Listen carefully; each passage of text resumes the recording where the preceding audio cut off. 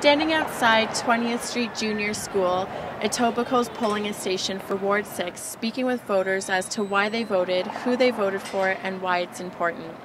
I voted for Olivia Chow because I feel that she is the only candidate running as herself and not just as another politician.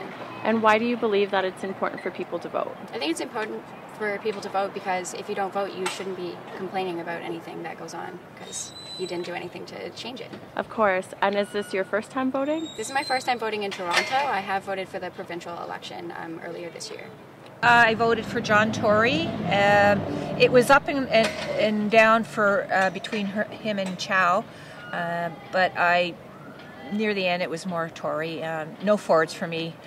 We've learned our lessons, a lot of us, and so I won't go on any further about that. With so much focus being placed on the mayoral elections, it seems as though many citizens are not made aware of their councillors and trustees. Trustee, not too sure. I just eeny, meeny, miny, mo, because I didn't see any literature or anything about it. So it seems to be trustees don't get a lot of exposure about what they're doing in our area. But so that's why I voted that way. All in all, it seems like it's going to be a very close race for all of Toronto's candidates. I voted for Rob Ford, and I voted strictly because of what the media has done to him over the last few months. They haven't let up on the poor guy. There's one negative story after the other for the last 8 months.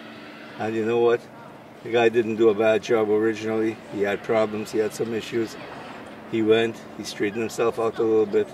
But every day they kept on coming back at him. He's not him, it's his business, it's whatever. And that's basically the main reason why I think a lot of people will vote for him today. This has been Emma Shatoshin for Skedline.com.